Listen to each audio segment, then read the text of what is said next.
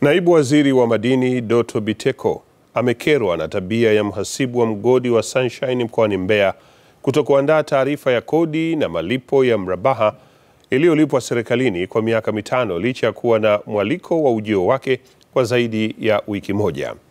Mgodi huo umesitisha uchimbaji wa dhahabu kwa madai ya kuisha kwa mashapo eneo la Mtundasi wilayani Chunya, huku ukibakiza idadi ndogo ya watumishi wakati wakisubiri kupata leseni nyingine ya uchimbaji. Kakuru Msimu anatufahamisha zaidi. Mchezo vile wakati naibu waziri alipokuwa akihitaji taarifa ya kodi. Get information that we are coming. Yeah, I got the information. And why didn't you come in the meeting? Sorry. So come.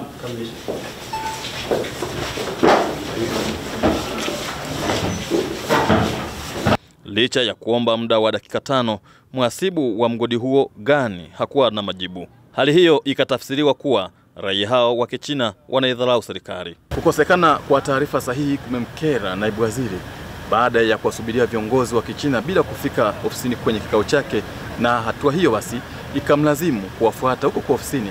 Hata hivyo hakuambulia chochote na akaamua kuondoka kuendelea na ziara katika maeneo mengine. Taarifa zenu mnazotoa juu ya mashapo kwamba yameisha, muwe na taarifa ya utafiti, sio ya kuzungumza. Kama mashapo yameisha, tuone closure plan yenu ya mgodi huo ulipochimba ikoje. Ili jingine la pili la leseni, ile leseni sisi tunajua mnafanya kazi nzuri. Leseni hiyo tutawapa, hatuna matatizo. Usili wa kutokuwa wazi ni moja ya mambo yaliyomkera naibu waziri. Hii ni baada ya kutoridhishwa na maelezo ya afisa uhusiano Lusajo Mwakabungwe. Hao wengine ambao waliosalia hapa tukaona tusio tukaongea uongo. Data wanaweza kutupa, lakini document nyingine zimeandikwa kwa Kichina. Sasa tukaogopa, lakini nadhani watu wa madini nao wanaweza kutusaidia, maana zote wanazo. Msipowafundisha hawa watu kuheshimu serikali, wanavyowadharau ninyi wakadhani wanaweza kudharau hiyo serikali, hawawezi kufanya kazi hapo.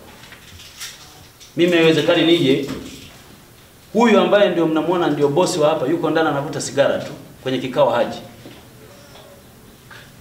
Sheria yetu mpya ya madini na kanuni zake hizi hapa nilizonazo zinamtaka mwenye mgodi yoyote kutunza rekodi za kodi yake zote wakati wote zitakapohitajika. Kwa maneno mengine, wewe unapaswa uzijue, huyu anapaswa azijue. Ninyi si mko kwenye managerial level? Mnapaswa mzijue. Hii sio siri ya Mchina peke yake. Unaficha nini? Azam News imebaini kuwa taarifa ya mgodi huo imeandikwa kwa lugha ya Kichina. Lengo ni kutotoa mwanya kwa Watanzania kuifahamu kwa urahisi na kuficha mambo mbalimbali. Kakuru Msimu, Azam News, Mbeya.